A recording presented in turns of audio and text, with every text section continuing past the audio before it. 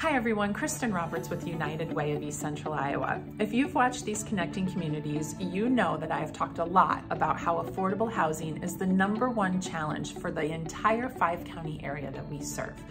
And you've also heard me talk about how building economic mobility is our solution to that.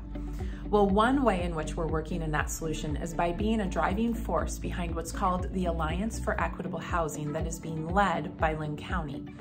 It's a group of nonprofits, government, municipalities, funders, other stakeholders coming together and really looking at what are the key issues and what do we need to do to take on those key issues. The group started in early 2021, and just this summer, a couple weeks ago, it released its first progress report. And there are 4 key categories that really emerged out of this report. They are housing quality, lack of units, difficulty in accessing housing for those with challenging backgrounds, and equity in housing for seniors, people with disabilities, immigrant and refugee populations, and people of color. The report goes in depth into each of these categories and has some really great information. So for example, did you know that Iowa ranks #9 in the country with the oldest housing stock?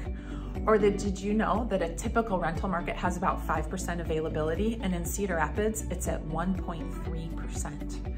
Or did you know that we are seeing about 4 times the amount of people living in shelters or transitional housing, and half of them have an income?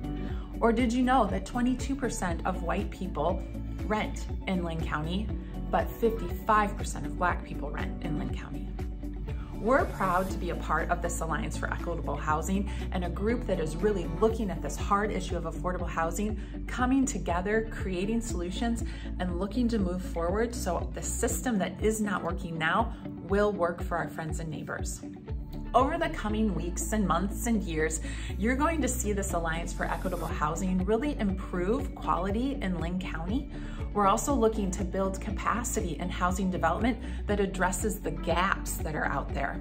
And we're looking to identify strategies for how to house the hard-to-house populations. And we want to make homelessness rare and brief, among other goals. If you want to find everything out within this report, you can go to our website, go to the top, look at focus areas, and then drop down to economic mobility, and you'll find the report listed there. More than anything, like I said, United Way of East Central Iowa is very proud to be a part of the Alliance for Equitable Housing.